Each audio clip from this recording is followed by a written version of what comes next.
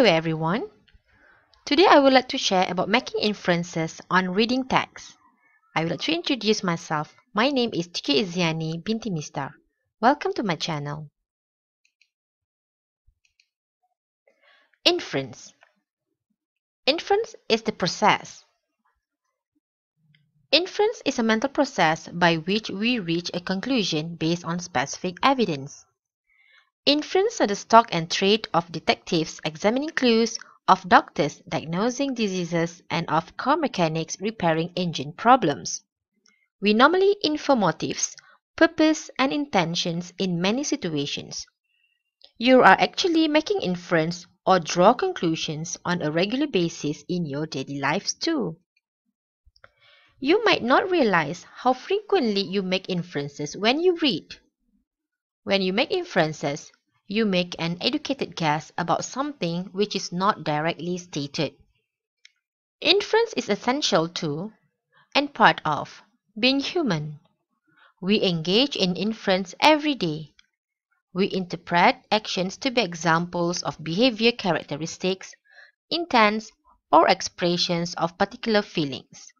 For instance, we infer people are thirsty if they ask for a glass of water.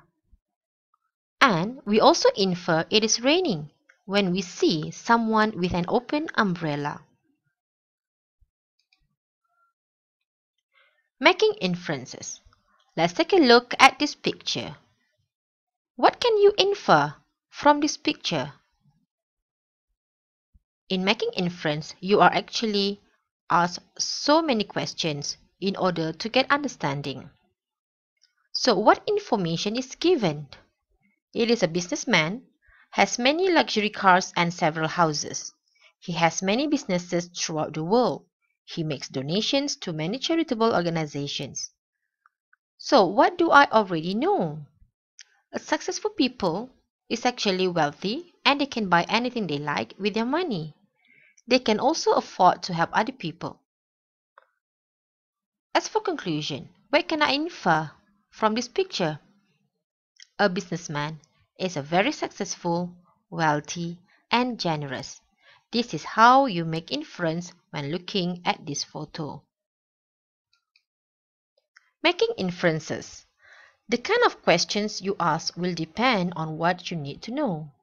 Below are some questions that you can ask to help you make inferences. For instance, why would someone feel this way? Why would someone act in a certain way? What is likely to happen? Why does the author include these informations? Alright, let's do practice. Let us take a look at situation 1. Every day after work, Paul took his muddy boots off on the steps of the front porch. Alice will have a fit it the boots made it so far as the welcome mat. He then took off his dusty overalls and then threw them into a plastic garbage. Alice left a new garbage bag tied to the porch railing for him every morning. On his way in the house, he dropped the garbage bag off at the washing machine and went straight up the stairs to the shower as he was instructed.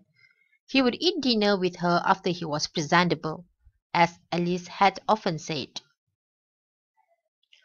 From this situation, you can actually make a few inference where you can guess who are the characters, what is actually happening, and what kind of characteristic that the character shows. Let's take a look at the questions and answers. From the situation given, what type of job does Paul work? So we can infer that Paul works with some kind of job that requires him to get dirty. For instance, it can be a ditch digger, or a miner, a laborer, and many others. How do you know this? It is where you get the idea by Paul's clothes are muddy every day. Question number 2. Describe Alice.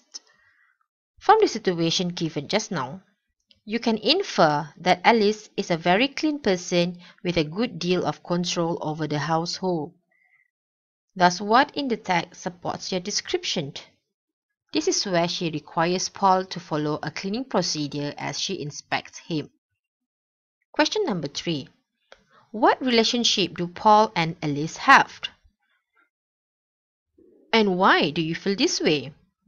You can infer that they may be a husband and wife or a mother and son. This is because Alice is taking care of the household that usually done by a wife or a mother. Let's take a look at situation 2. Crack! Thunder struck and rain poured. Max stared blankly out the window, trying to contain his emotions that raged like the weather. He was beginning to lose it. Dropping the kite from his hand, Max broke out into full sob. His mother comforted him. There, Max. We'll just find something else to do. She began to unpack the picnic basket that was on the counter and offered him a sandwich. Max snapped. I don't want a sandwich. A flash from the sky lit up the living room. Boom! Mom sighed. Okay, let us look at the questions and answers. Why is Max upset? From the situation, you can infer that Max is upset due to raining and he cannot go outside to play. How do you know this? This is where he drops his kite and begins crying. Question number 2. What was Mom planning on doing today? So you can infer that she was going to take Max on a picnic. So what is in the text supports your description. It is where she unpacks a picnic basket. Let's take a look at situation 3. Tommy! Mom called out as she walked in the front door.